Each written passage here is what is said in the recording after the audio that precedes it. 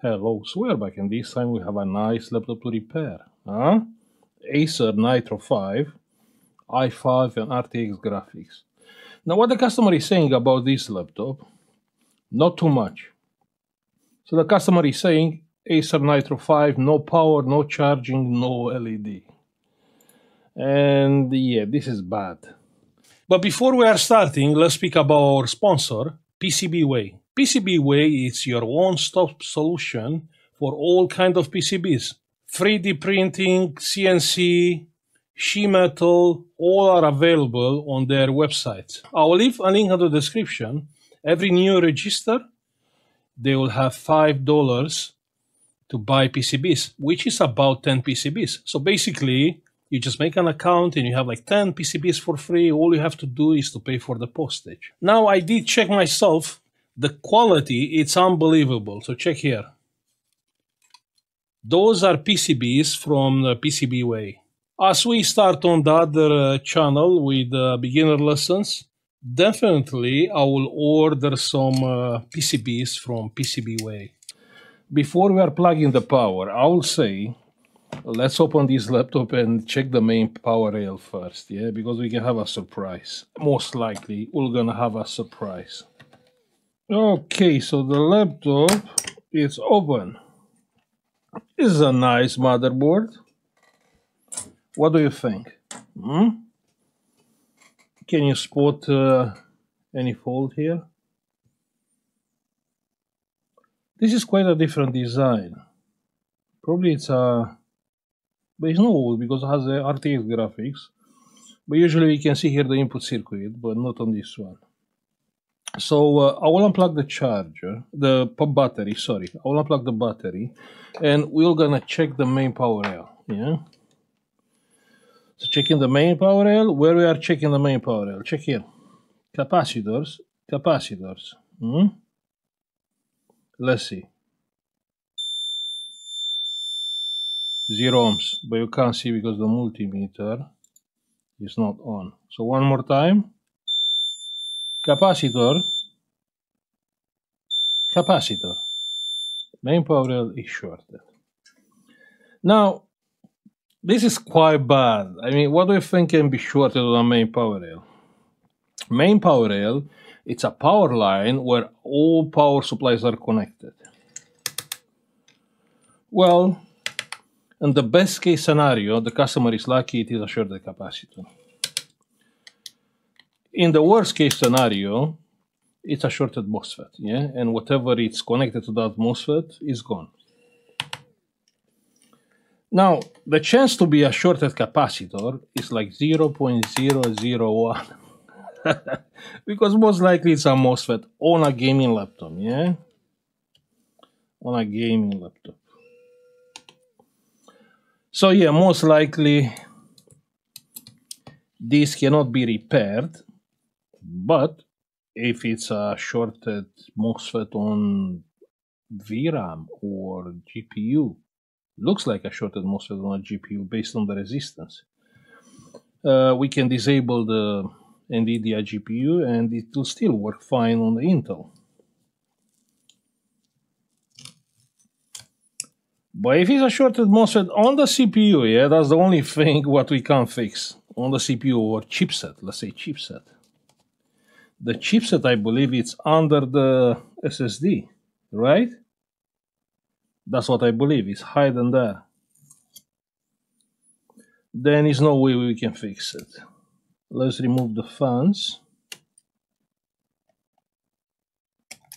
Good.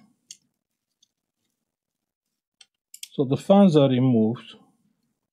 Okay, I take my words back. Actually, the CPU, this one, the chipset, it's with the CPU together. So it's not the CPU, it's not there, it's here. Yeah, I told you this looks a different model, different motherboard. Okay, so what is next? Next, we are coming with the power supply. We are lowering the voltage to 0.9 volts. And with the thermal camera, we are pushing some current onto the main power rail. And hopefully that it will reveal what is shorted.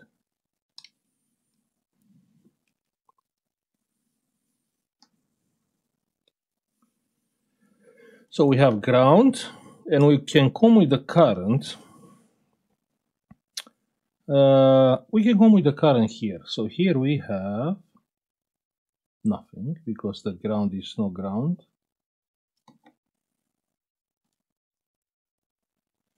And here is 0.5 and here is 0.8. Okay, so we have current on the main power rail, and what is shorted? Lol, the CPU is looking good. The GPU is looking good. What is that? The GPU. Wait, that's a weird heat signature. That heat signature looks like it's on the other side of the board. I mean, if it will be a MOSFET,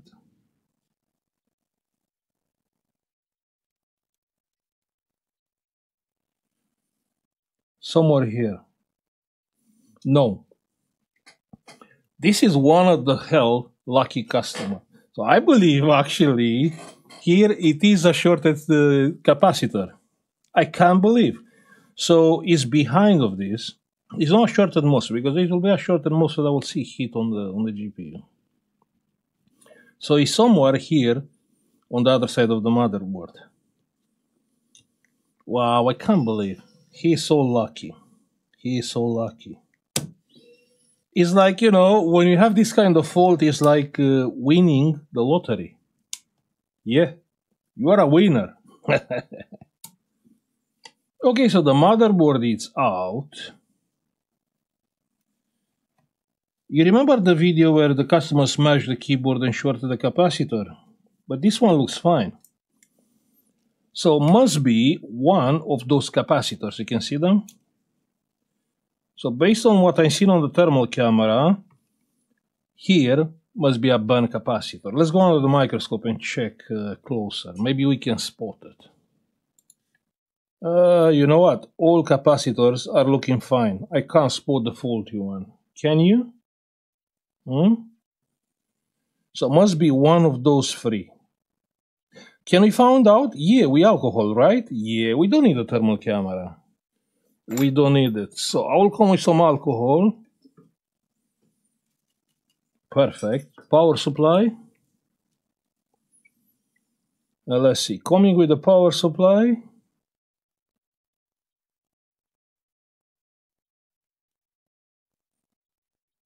And there's no one.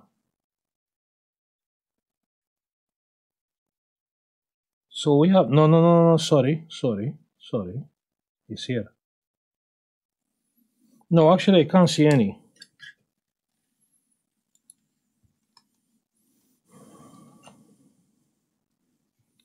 One second, let's make it right. So coming with current here. 4 amps. No, it's not here, it's here. Yeah. Check there. But the resistance is so low. So actually it is this one. Ha ha.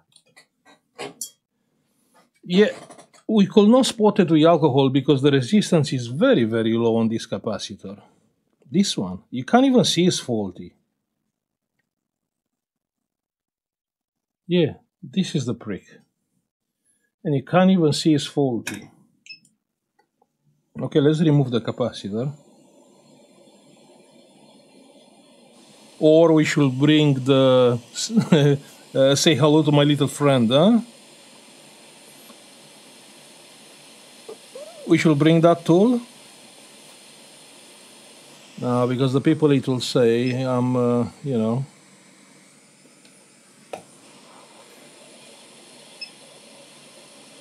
The people, it will say, that guy which is ripping off the capacitor from the motherboard with a plier. Yeah.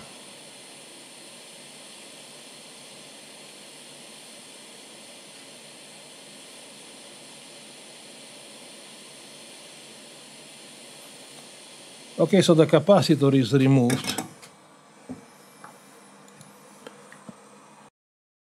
If we remove the capacitor, there is still short? Let's see.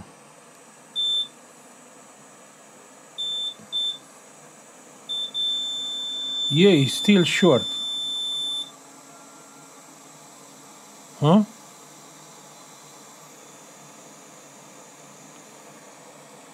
I swear I'm getting older. What's wrong with me? Why I remove this capacitor and not this one? And you guys, no one told me.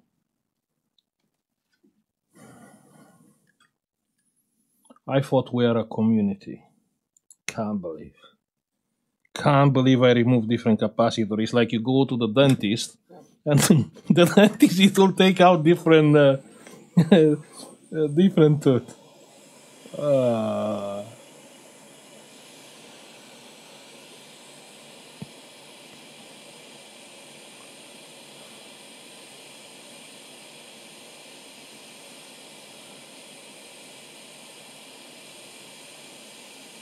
Okay, so we removed the capacitor, but where is the other capacitor? Yeah, it's here.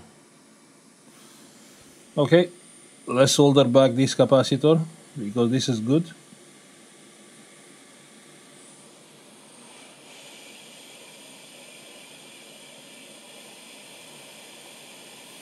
Okay, let me dip the capacitor onto the rosin, yeah? Just a little bit. Yeah, perfect.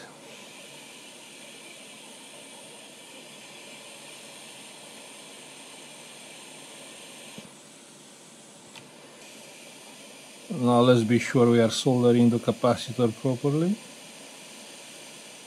Perfect. Perfect. So how about now? The main power rail is still shorted.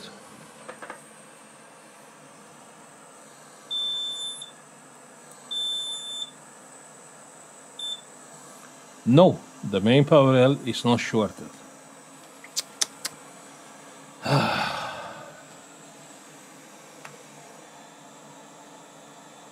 Okay, let's cool down the board quickly. Good. Let's put back the motherboard.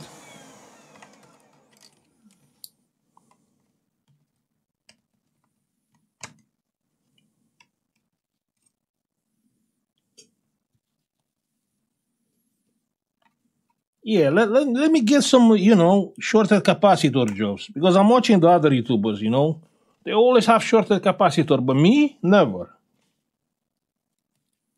Yeah, let me have some shorted capacitor jobs.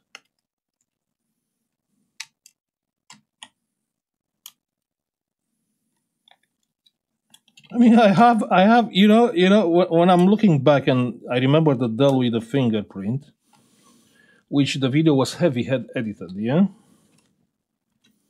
It was like nearly 3-hour job, you know what I mean?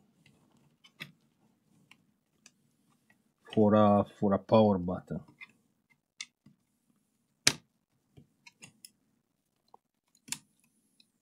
Yeah, let me have some shorted capacitor jobs. Yeah. I had hard jobs. I had enough. Now replacing the capacitor, we took it out. Yeah, on a different video, yeah? Not now. Yeah, that's why we have a reason to do 2 videos instead of 1. Yeah, all good. So everything is on place. Everything is on place. I will say, let's put the heatsink back. The thermal paste is fresh, I can see it. We're gonna replace the thermal paste if everything is working fine, yeah? But at the moment, let's just test it. Of course we're gonna replace the thermal paste. You don't trust me?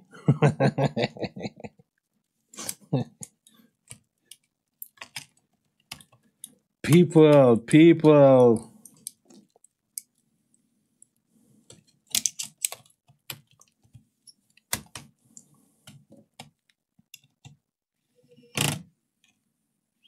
Okay, everything is connected, yeah? Let's connect the battery and let's plug the charger.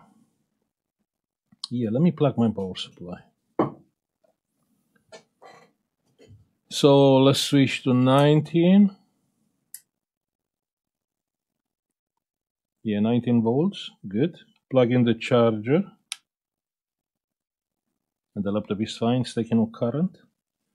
Let's press the power button, which is here. Pressing the power button, and the laptop, it is coming on. Yeah, it is strange because it's not charging. And it's taking no current. Wait 1 second, why is it taking no current? But the laptop is on. Huh? The charger is plugged in. The laptop is on, but it's taking no current.